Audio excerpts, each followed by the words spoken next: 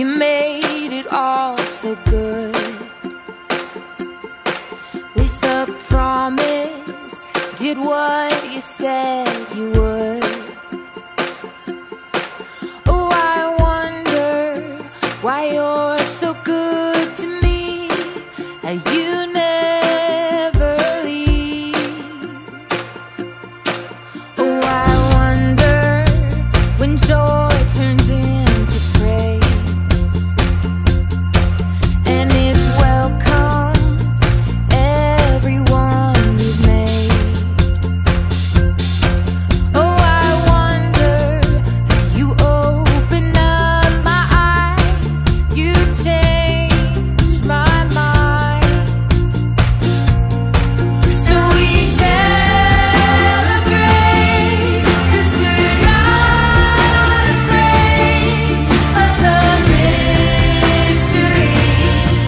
With a little faith and a lot of grace, we can celebrate.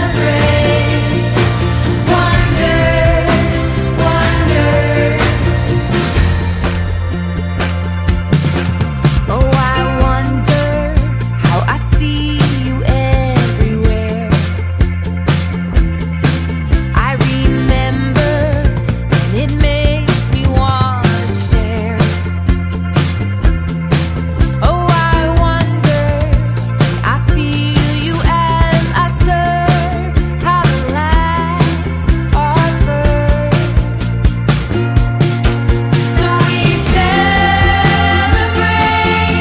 'cause we're not afraid of the mystery. With a little faith and a lot of grace, we can celebrate. Wonder, wonder.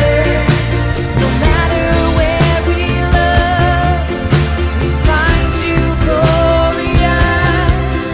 You made us very good, and you made us curious. So whether in the soil or in the stars above, or we can see your face, or we can feel your love.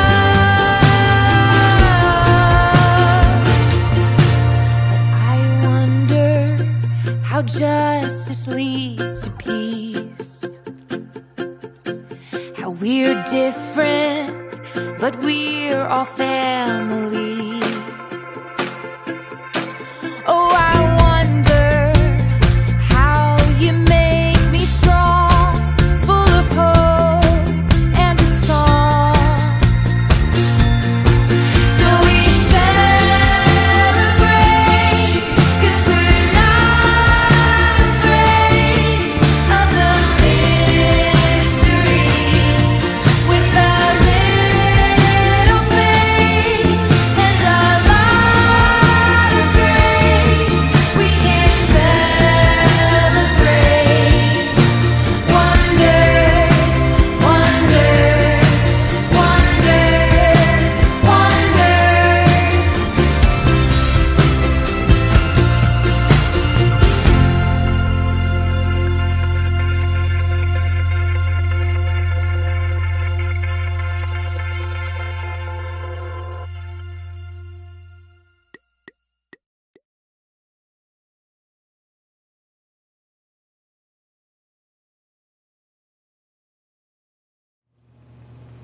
Hello everyone, welcome back. I'm Allison and I'm excited to be teaching you Sunday school this week. Before we get started, let's see what's in the Wonder Box this week. Can you guess what will be in the Wonder Box? Let's see. It's a stop sign. What does a stop sign have to do with our Bible story this week? This week we will be learning about Jacob and Esau and the importance of praying before making choices. Jacob and Esau were very different in character. Esau liked to hunt and eat game. Jacob was quieter and enjoyed home life and cooking. It is thought that Esau was Isaac's favorite son, while Rebekah favored Jacob.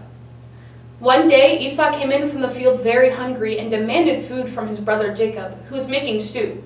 So Jacob agreed to feed his brother, but he first asked for his brother's birthright in exchange. A birthright was something given to the oldest son. It gave the firstborn child the status of being the leader of the family and gave him the right to the family's inheritance. Esau was very hungry, so he gave Jacob his birthright for some food. He gave up his birthright, the right of property and blessing, for a bowl of stew. This seems like a very impulsive decision. Esau wanted his immediate needs met and may have forgotten about the importance of his birthright. He may not have considered the consequences of his choice. In our society, we sometimes act like Esau.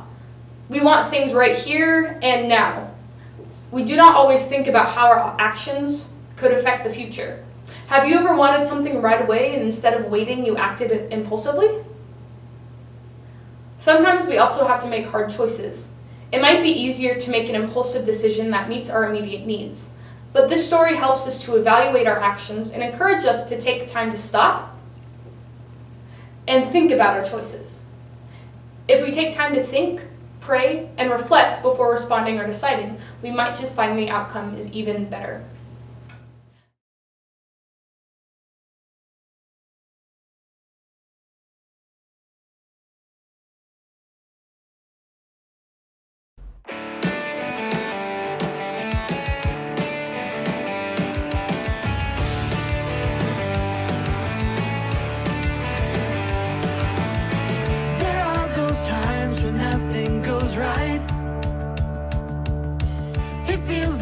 Everything is wrong,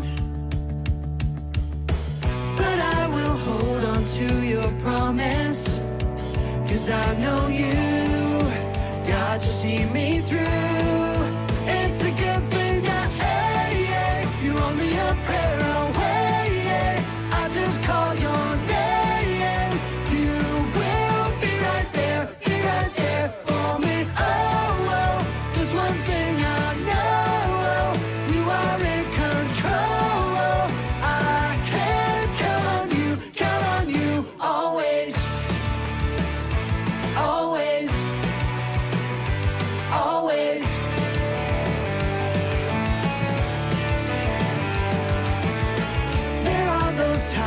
Nothing goes right.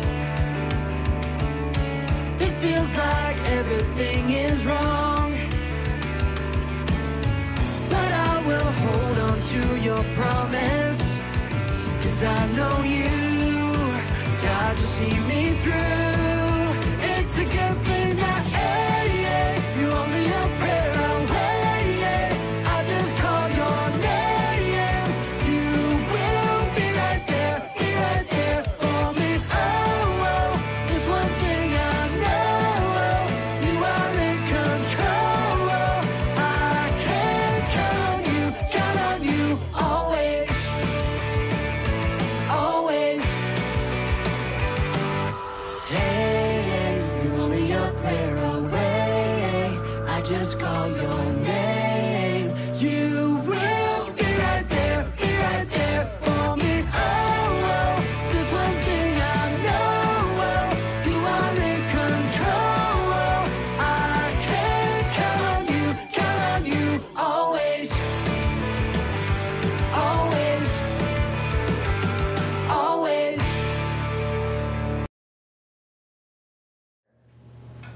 Now, let's get out our new wonder mats and wonder figures. As I read the Bible story, please cut out the two figures of Jacob and Esau as young men and the picture of the twins as babies from last week and place them on the wonder mat.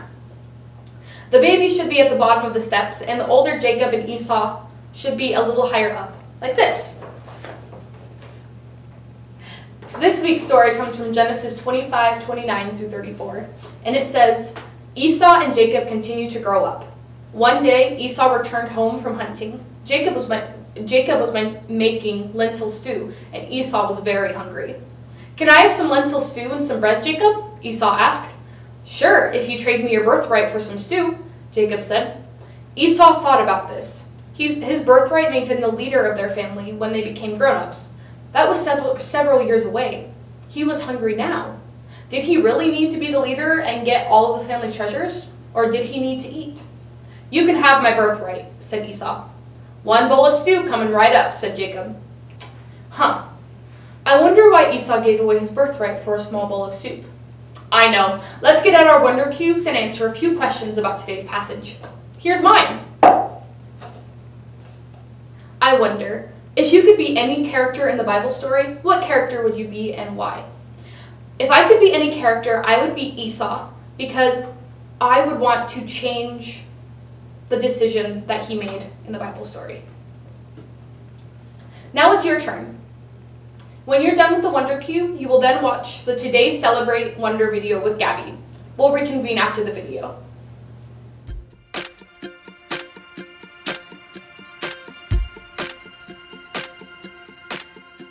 Greetings, friends.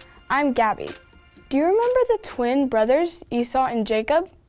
Well, Esau was going to get a promise from his dad, Isaac, for being the oldest son. In the time of the Bible, this was called a birthright. The promise that Esau received from his dad, Isaac, was that he would lead the family and take his dad's job when he got older. One day, Esau returned from hunting and was really hungry. His brother Jacob had made some soup, and he really wanted some. So, he made a quick decision to trade his entire promise from his dad for a bowl of soup. He traded something so big for something so small. But what if Esau stopped and prayed? Instead of stopping to pray, Esau made a quick decision so he could get something he wanted right away. It's important to remember that God is always available to talk to us and help guide us to the best decisions. I really think that God would have reminded Esau of the amazing promise that he was giving up. Esau would have realized that the bowl of soup was not equal to his birthright. Last year, my parents gave me a bicycle that I've been wanting for so long. Having a bike meant I could go to my friends' houses and we could all bike to school together. One day at school, a boy in my class had the best new video game. He said I could come to his house and play if he could have my bike. In the moment, I wanted to play so bad that I traded my bike to play the game. When it was time to go home, I realized I didn't have a bike to ride home on. Friends, decisions are hard to make sometimes, and we don't always make the best choices. But when we pray and talk to God, God helps to guide us to the best decisions. Listen to what God is saying to you. I think we'll all make better decisions if we do it that way. Now it's your turn to wonder.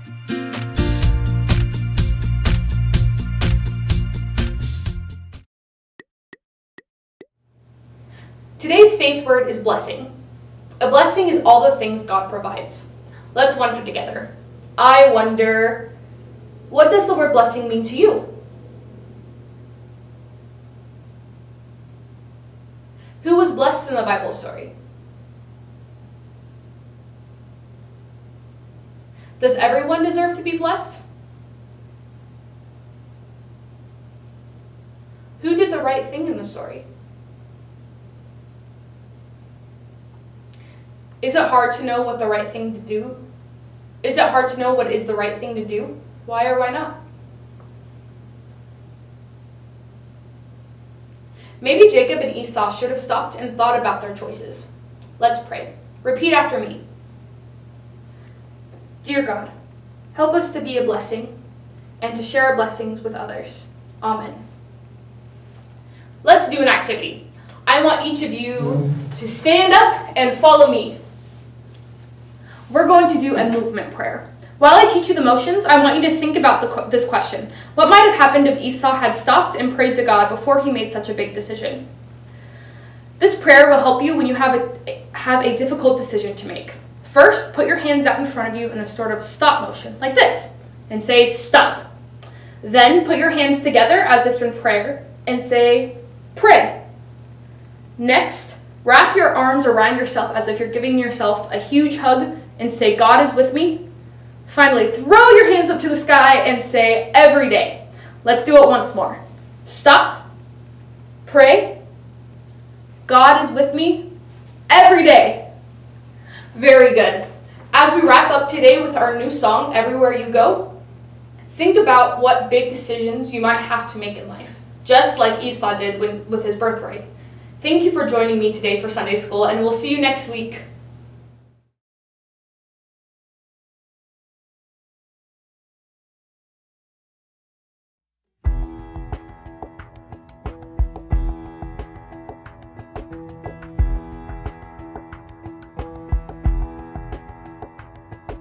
Sometimes you don't move fast enough for me,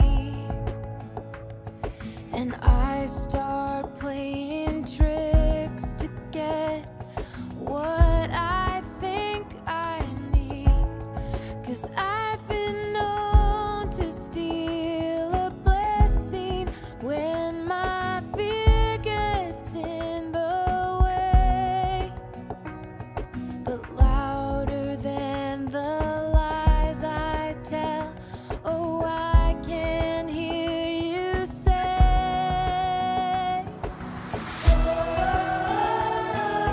I am with you, I'll protect you. Everywhere you go, I will go.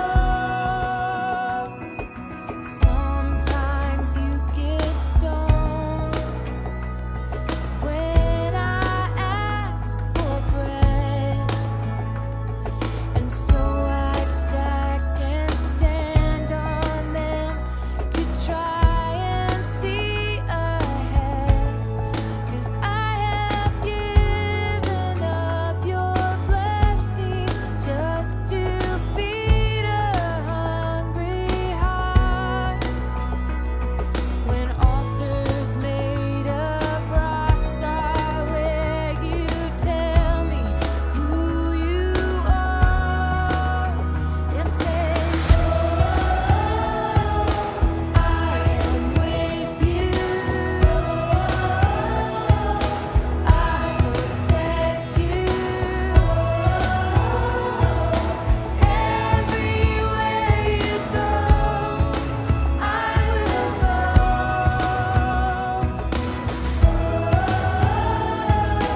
I am with you,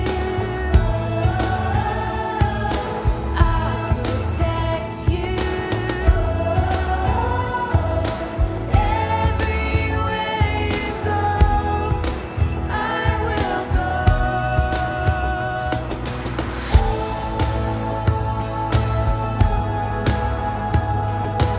You are always listening,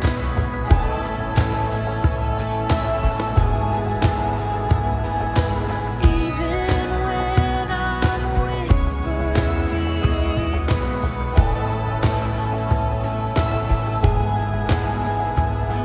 And every star that's glimmering, it says to me,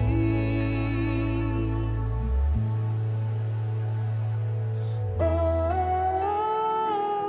I am with you, oh, I'll protect you.